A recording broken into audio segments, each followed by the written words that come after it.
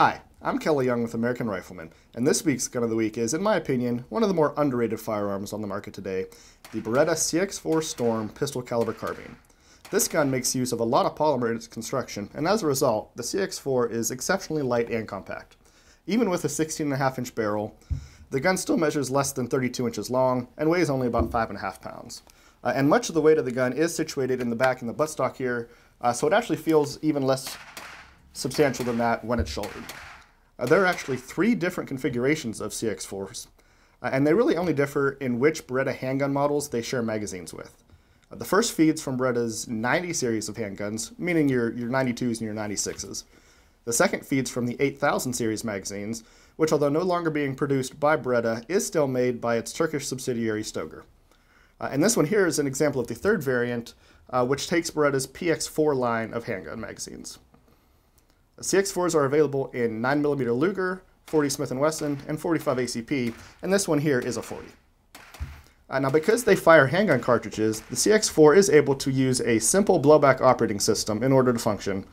And really, the controls are situated in such a way that you can think of this gun as just a really big handgun. The magazines are fed into the gun via the pistol grip. The magazine release is located right where you might expect to find it to be actuated by the shooter's thumb. And a slide lock is found just above the shooting hand on the left side of the receiver. One control that is a bit different from what you might expect from a handgun is the crossbolt safety, which is found right here just above the trigger. As a lefty, one of the things I particularly like about the CX4 is how southpaw friendly it is. This is my personal gun, and as you can see, I have it set up for left-handed use.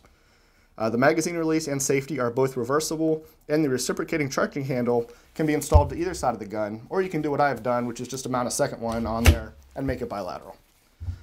The gun can be reconfigured to eject from either side, and the process of switching back and forth is really simple. It's just a matter of disassembling the gun and then switching the sides of the bolt carrier that the ejector and the extractor are on. The CX4 has a dual aperture rear sight and an adjustable front sight, both of which can be folded down out of the way if you want to keep your line of sight clear. Between the sights, you've got about 8 inches of pick rail for the installation of an optic, plus a small section is hidden under the barrel for a light or a laser. Plus, there are also provisions for additional rails on both sides of the forend. While certainly a fun range gun, the handiness of the CX4 also makes it a decent home defense option, particularly for smaller shooters who struggle with larger and heavier rifles.